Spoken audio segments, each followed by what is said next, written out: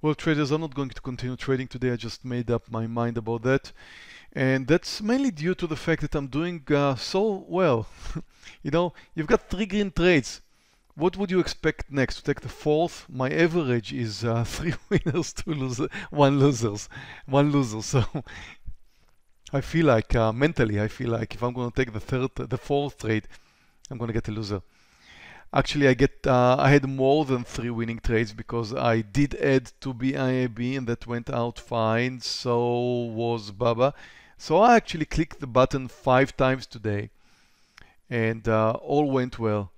And I'm happy to be up $9,000, and that adds to a perfect week that I'm having so far with, I believe, I don't know, over $30,000, something like that altogether, maybe 40 with this day. So I do have a fantastic trading week, another green day, several winners. I don't want to do anything wrong right now. And I don't feel like I've got the next trade, which is like calling me to do something. I just gonna concentrate a bit about what happened today. We've seen the market starting with a gap up today and then slightly coming down. That's the S&P 500 and then moving higher. Now that's an interesting point what you're seeing here. The market moved to a new high but left a topping tail. If I'm going to move to 5-minute candles, you can see that more clearly. Actually, I'll do that. So you can see that the market spiked over the high and then came down. Usually one of the strongest reversal signals in technical analysis is when the market's moving to a new high and failing. Of course, I'm not sure even now that I'm right and the market will pull back down from here, but if you take a look at what happened yesterday, the market did come down. Therefore, what we're seeing today is like a 50% pullback of anywhere in between yesterday's highs and yesterday's lows. Very big resistance here. Look at the market here at the point where it topped. Look at the resistance. It's got all the way back from yesterday's activity here. So again, I don't know. I had a feeling, I mentioned it earlier, that the market will come down. So far, I'm right. Let's see what comes next.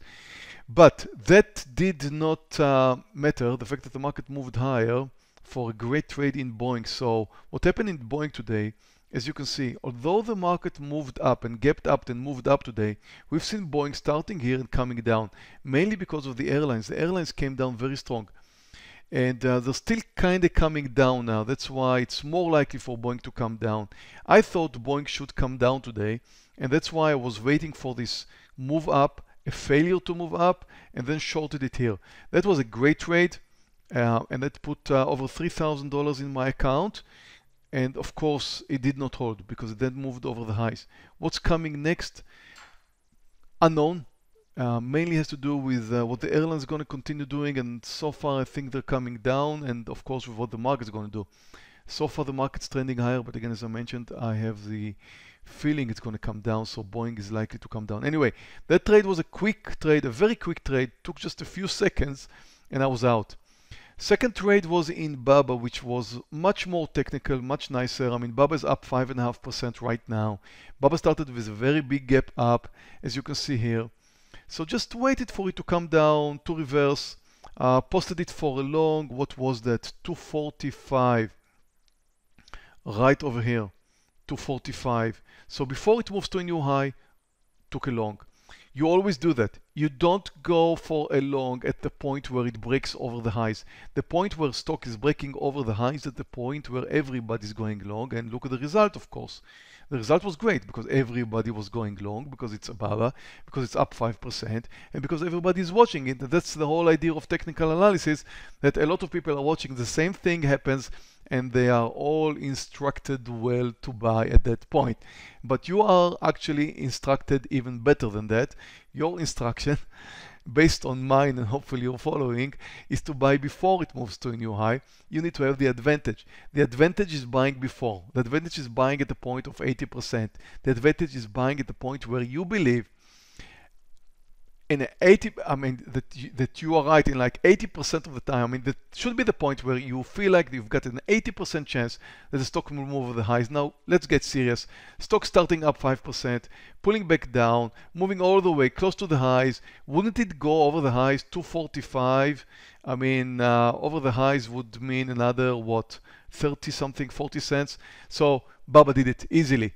And we earned another 40 cents there on that move. So anyway, Baba did move up over the highs, spiked over, behaved nicely, and then came another trade here at 246. And I know some of you mentioned to me that they went long 246 because they thought technically that was the right point. Well, that definitely was the right point, because you can see at the behavior of Baba here. Now, just remember, if you add to a trade like Baba, you just add very, very small size because you already have a winner. So I did add maybe quarter size. I'm not sure. I have to take a look later. Maybe quarter size of what I initially took in that trade. And anyway, the second trade went out fine. That was a good trade. My disappointing trade of the day would be BIIB. Although I've got almost $2,000 winner in BIIB, but well, BIIB started up quite a bit. Strong is up very strong. I think it started 7 or 8% up.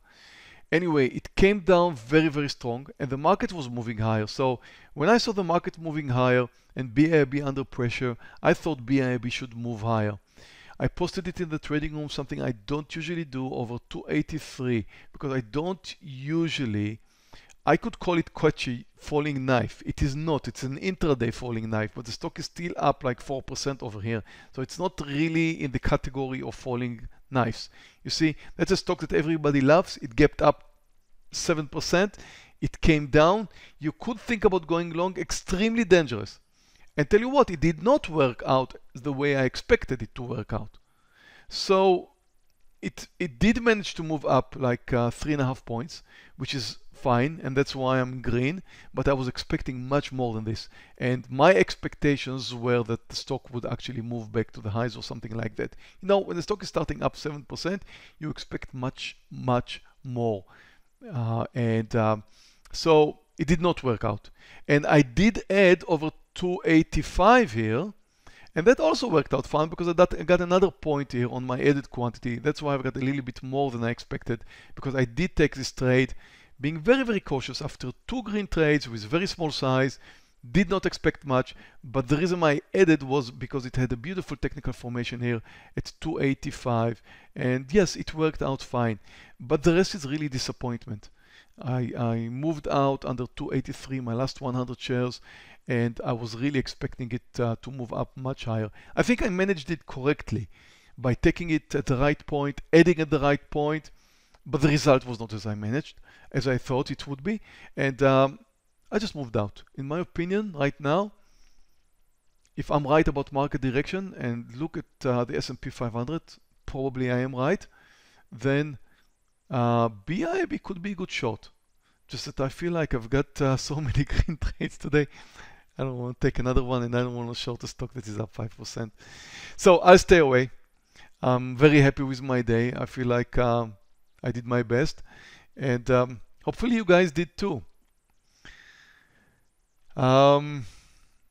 Actually, let's see how well you did. I mean, Clifton, would you put up a poll? I wonder what are the results today. Well, I'm clicking myself very green, and I'm very, very happy to see that most of the traders here are in green territory, just over 60%, 65 or more. Okay, good trading session. Very happy to have 5 trades all in green. Three trades, 3 different symbols, but to 2 of them I added, so that's 5 clicks, 5 trades, all green territory. Very happy to be in green, and seems like most of our traders today are in green too.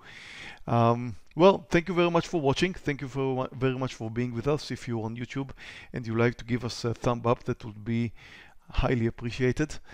And looking forward to trading with you. You'll find a link below for joining our 14-day free trial in our trading room, so you can be here, right here with us, trading with us. We share our picks, as you can see here, each and every day. All of my picks are posted online, and I'll be very, very happy to trade with you. Thank you for watching, and see you tomorrow. Thank you for watching our video. Before you go, we invite you to take Tradenet's free welcome course. It was designed to teach you the basics of Wall Street trading. Click here to sign up for this no-risk, no-cost offer. If you like this video, please subscribe to our YouTube channel where you can view many more stock trading videos. Questions or comments, please submit them below.